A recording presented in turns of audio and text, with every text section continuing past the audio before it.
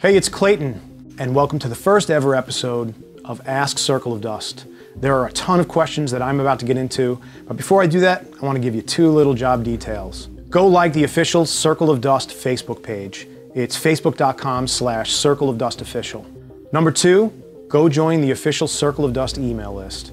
You're going to want to do this because a little later on in this episode, I'm going to tell you about something I'm going to give you for free, and you people are going to get it first. So because there are so many questions to answer and so little time, let's jump in.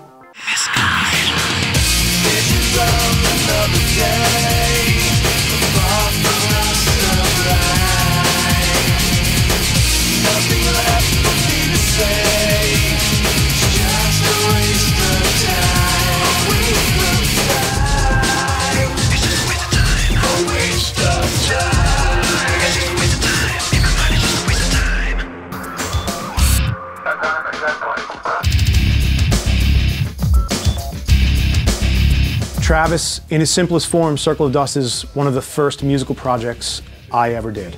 And it was the first solo project I ever did. Circle of Dust was three people, me, myself, and I. And the three of us made a whole bunch of albums, and we had no idea what we were doing. It's a little weird that I'm referring to myself as we, right? I thought so. So I released a bunch of albums under the name Circle of Dust because that was my project name. And then I did one side project called Argyle Park. I also now own the rights to that album as well, and that will be re-released in 2016 along with all of my former Circle of Dust albums. So I was really inspired by two things, electronics and metal. And so I didn't see any reason why you couldn't blend those styles. And I was listening to a fair amount of industrial music, and industrial was one of those genres in the 80s that people were not really so interested in what was going on in pop culture. They were creating their own sound, and that was kind of what influenced me. Sounds from found objects in movies and guitar riffs and big fat synths and a lot of noise, just a lot of energy and a lot of aggression, and that is what appealed to me. I had played in metal bands for so long, I was over it, done with just guitar, bass, and drums. I needed something more, and finally discovered a sound that I could make entirely myself without having to rely on anybody else. The unfortunate thing is there was no YouTube. There really wasn't even an internet to speak of. So I didn't have any tutorials, and there was really nobody to show me how to produce. What is internet anyway? Allison, can you explain what internet is? Interactive appetite, searching for a website, a window to the world, got to get online. Take a spin, now you're in with the techno set, you're going surfing on the internet. So my early albums, the ones that I will be releasing this year, really were almost practice for what Celldweller would become. So really me not having a clue how to really properly produce is what really laid the foundation for me to make a lot of mistakes, but through those mistakes, learn what to do and what not to do, and that would eventually shape what Celldweller would become. By the time I was doing Celldweller, I had a much better idea of what worked and what didn't work because I had made a bunch of records as Circle of Dust that didn't sound great in my opinion, but they were a lot better than they could have been based on the amount of technology that I had.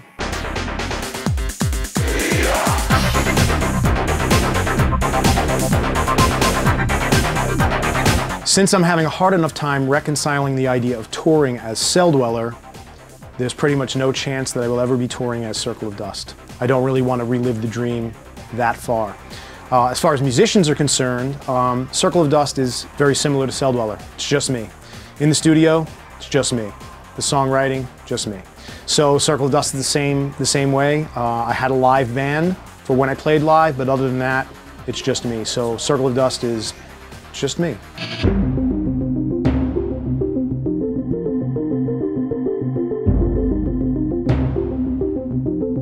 Way to throw this question in at the last second, Neil, because I just caught this before we went into filming, and it's a really great question. So I'm going to be releasing all of the albums this year, and they will be probably a few months apart.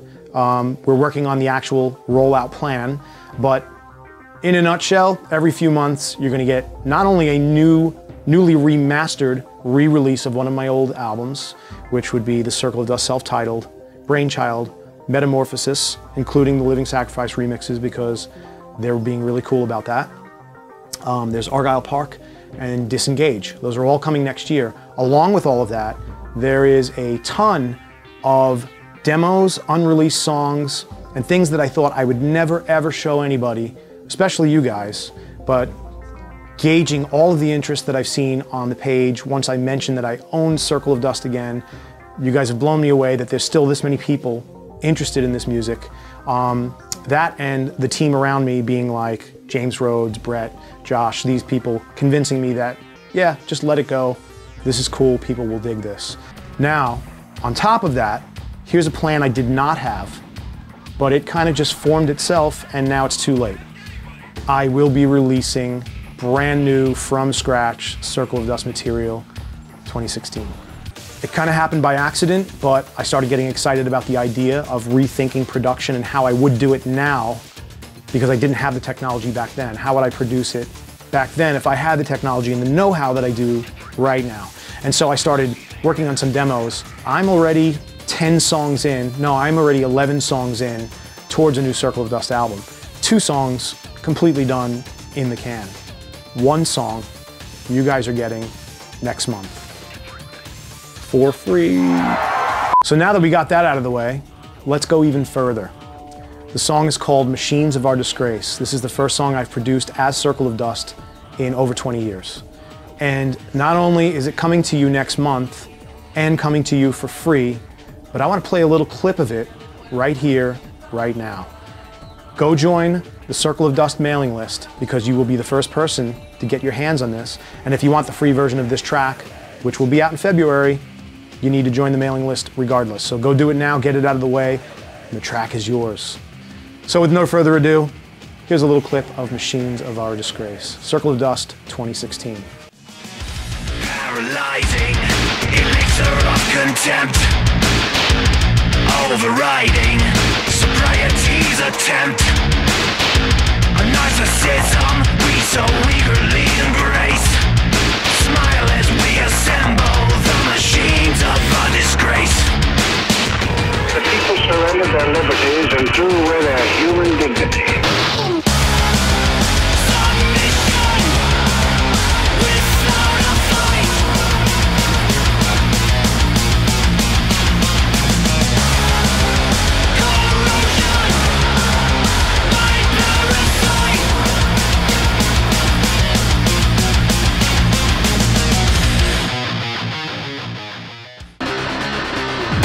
What's up, Klayton? My name is Milan. I'm from Serbia. I just want to say real quick that I've been a long time fan of yours since I first discovered you in Need for Speed Most Wanted 2005. What prompted you to buy the rights of Circle of Dust now? Why not sooner? Was there something or someone in your way preventing you?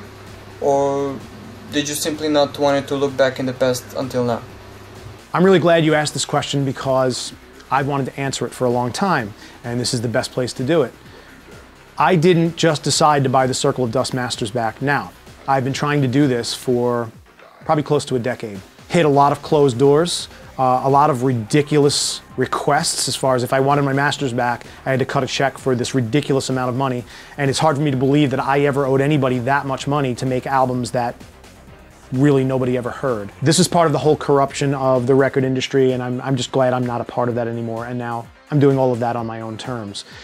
So what ended up happening is, through a series of events, we came back around to this idea again, and it turns out that we just were at the right place at the right time, talking to the right person, and presented the right case to them, and they, I don't know if it was mercy or pity, or they just wanted a few bucks or whatever they wanted, but they agreed to settle for a lot less money than they were originally asking for and allowed me to buy the rights back completely.